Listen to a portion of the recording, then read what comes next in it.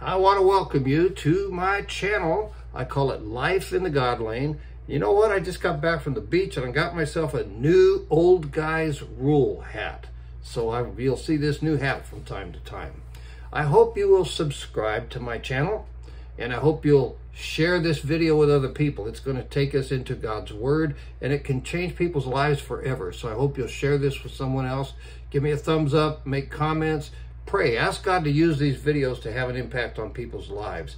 And we're going to take a look today at a message that I call a skid-proof belief. Back in 1972, my sister, Kenna, and I went on a mission trip to work with a Native American tribe in the town of Toppenish, Washington.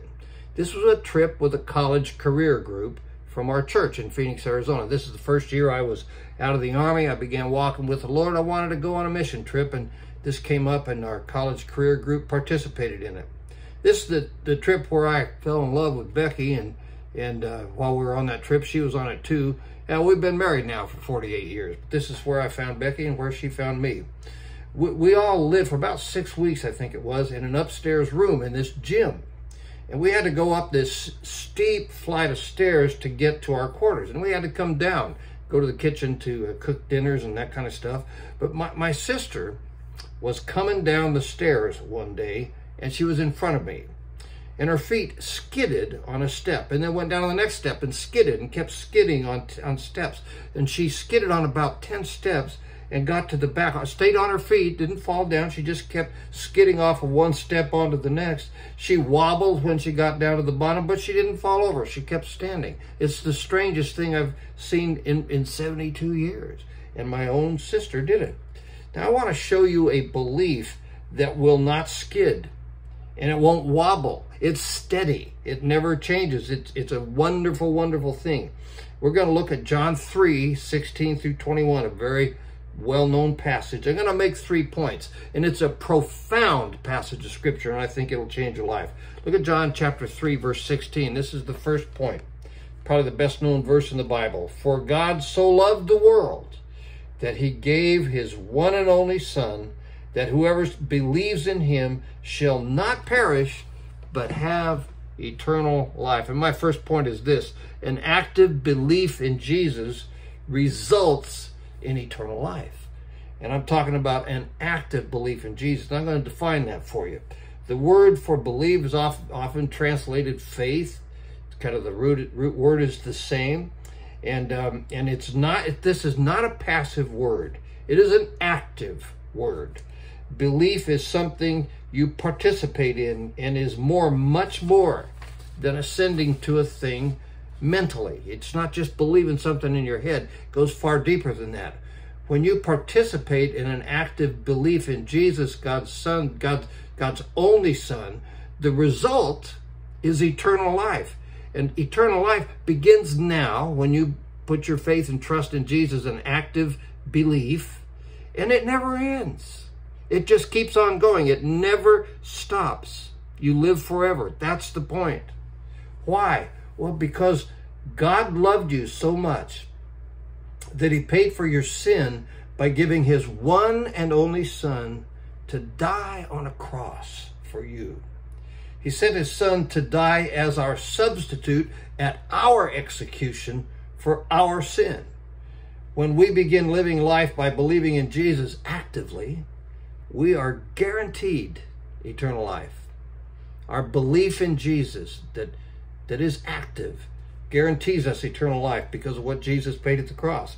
Believing in Jesus does not just mean that you go to church every now and then, go to a worship service, go to a Bible class, something like that. It goes far deeper than that. It should affect every part of your life. It means that you actively believe in and trust Jesus in all your activities each day. You make him a part of your life as your Lord, as the Lord of your life. You get out of bed and begin to trust your day to Jesus. You ask for his involvement with your work, your family, your leisure activities. You want Jesus involved, and he wants to be involved. That's actively believing in Jesus. That's what we're talking about. Think of it like this, okay? Just think of it like doing what I'm going to describe here. When you wake up, open a prayer door to heaven while you're laying there in bed, and actively begin trusting that day to Jesus. And do that throughout the day. Leave the prayer door open and keep involving Jesus in your life. And when you lay your head down on a pillow at night, don't close the door. Leave it open in active belief as you go to sleep. Involve Jesus in everything you do, even your sleep. This kind of active belief, trusting Jesus in every part of your life, making him the Lord over all of your life, results in eternal life. Remember, it begins now and it never stops. It just keeps on going. And you are eternally skid-proof because of what Christ paid for you on the cross. You'll be steady. You won't even wobble. There's a second point. John 3:17 and 18. It says this, "For God did not send his Son into the world to condemn the world, but to save the world through him. Whoever believes in him is not condemned, but whoever does not believe stands condemned already, because he has not believed in the name of God's one and only Son." Active believing in Jesus saves you from condemnation. God didn't send Jesus to condemn people. A lot of people think he did. He did not. He is not the cosmic killjoy sent to capture us sinning, catch us sinning somehow. He is not that. He came to save those who operate life by believing in Jesus. Open that belief door when you get up out of bed each day and function out of that belief door every moment of every day. And leave it open when you go to sleep. Live your life believing in Jesus and involving him in everything you do. Actively believing in Jesus guarantees that you are not condemned. There are only two kinds of people in the world, folks. Only two kinds of people on earth. First are those who operate life by believing in Jesus. They are not condemned, okay? That means that what Jesus paid at that cross guarantees that they're headed for heaven. The only other folks on earth are those who do not operate life by an active belief in Jesus. They're condemned. That means that they are guaranteed a one-way trip, to hell. That's what it means. Actively believe in Jesus, and you have the guarantee of a one-way trip to heaven. When you die here, you just wake up in heaven. We're all going to die here someday, but you just wake up in heaven. You never stop living. You just wake up with the Lord and rest with him. You will not skid on the way, and you won't wobble when you get there.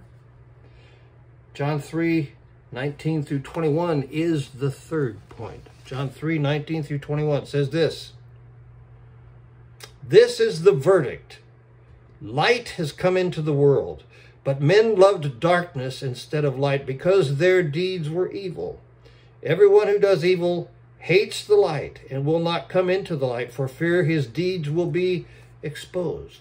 But whoever lives by the truth comes into the light so that it may be seen plainly that what he has been done through God." Active believing in Jesus guarantees the verdict. Light came into the world when Jesus came. Jesus is the light of the world. And when he came, light came into the world. People who have an active belief in Jesus are, guess what? They're in that light of Jesus. When you live by an active belief in Jesus, you come into him, and he is the light. And when you operate by that active belief in him, you are in the light, and you live the truth, and the truth ultimately is Jesus. You live by the truth. He created everything. All truth originated with him, and you live in his light, in him who is the light. You live in him. Active believing in Jesus guarantees that your deeds have been done through God. Now think about what that means. It guarantees that your deeds have been done through God. In other words, he creates good deeds in you. He works from the inside out by the power of the Holy Spirit. You live in the light. Light stands for good. And God creates good deeds in your life. Not operating by believing in Jesus assures that a person loves darkness, and guess what? Their deeds will be dark. Their deeds will be evil. The verdict is that the one actively believing in Jesus has deeds redone by God. Done by God new. Their life is changed to deeds of light and goodness. God makes that change in you. He does it in the power of the Holy Spirit. Those not of faith are guaranteed the verdict of darkness and evil deeds. It's about choices.